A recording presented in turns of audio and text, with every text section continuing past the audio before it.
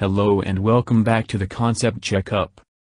The point of Concept Checkup is to dive into the Warframe forums, look for a community-made Warframe concept, and talk about it. For the purpose of Concept Checkup, I will use my custom-built evaluating method known as AS.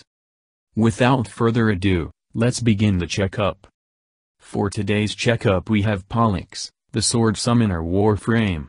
Pollux was created by King Firejet on the Warframe forums, who also created the previously covered Andromeda concept. Pollux is designed to be a melee support frame, with the ability to directly help the melee capabilities of himself and his allies. Unfortunately, since Pollux currently does not have any given stats or a passive, we will jump straight into the checkup. Pollux's first ability is Infuse.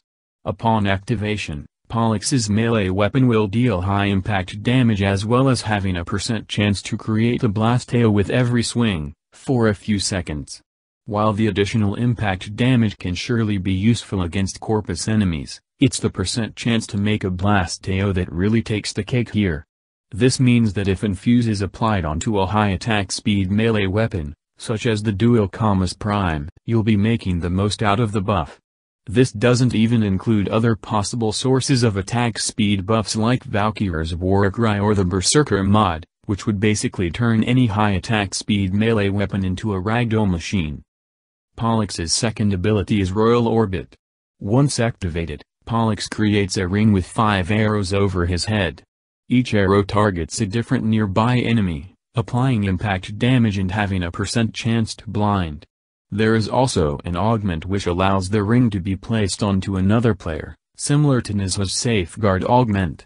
While Royal Orbit is designed to provide some breathing room against small amounts of enemies, it really falls short when put against large amounts of mobs. To fix this, I would recommend that Royal Orbit is changed to a toggled ability that drains energy over time, and instead of being limited to 5 arrows, Pollux's ring generates an infinite number of arrows, but only 5 can be shot out at once at any given time. Pollux's third ability is Charisma.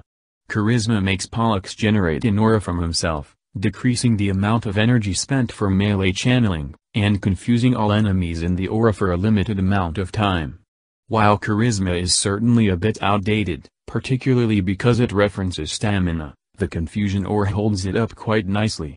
However, the decreased melee channeling cost doesn't feel like it does much, as not every player even uses melee channeling. A flat amount of increased melee damage might fit the bill here, or a % increase to crit and status chance. Regardless, Charisma is essentially a mobile version of Nyx's Chaos, but with a nice buff to boot. Pollux's fourth and signature ability is Astra Scabbard. Upon activation, Pollux summons a great sword, which can be picked up by himself or an ally. Once picked up, the great sword will replace the previously equipped melee weapon for a specific amount of time. In addition, the great sword comes with high impact damage and innate blast damage, as well as its own stance. Lastly, the great sword will absorb a % of damage if it's used while blocking, and that damage can be reflected back as a damaging/wave by the player. While Astra Scabbard is not the first Warframe exclusive weapon with its own stats, it is the first Warframe exclusive weapon that can be picked up and used by other players. Let's also not forget that Astra Scabbard contains the power to both absorb some damage by blocking and reflect it back in a wave, which sounds pretty kick-ass if you ask me. However, Pollux is not without his faults. For one, his abilities are mostly composed of impact damage, which will only be effective against corpus enemies, and his lack of self-sustain can make him a pretty squishy Warframe, especially since his stats aren't set in stone. Secondly, Pollux has rather high energy costs to his abilities, with only one of his powers costing less than 75 energy to use. Lastly, since Pollux is of course a support frame, soloing anything with him can be rather difficult.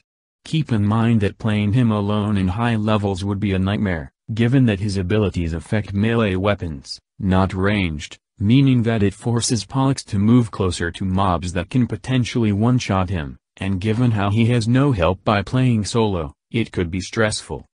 Anyways, here are Pollux's scores. While a supportive Warframe that spawns a pickup weapon and provides melee boosting abilities can be fun, it's important to note that his stats and certain portions of his kit require some changes and clarification. For my personal thoughts, I think Pollux has the potential to be a different support frame, if the stamina parts of his kit are removed or changed, and if his passive and stats are finalized. In addition, his royal orbit and charisma could use changes. So really Pollux has a ways to go before becoming a 100% solid idea. So that's Pollux's checkup. Tune in next time where I will perform a concept checkup on Omen. Thank you for watching.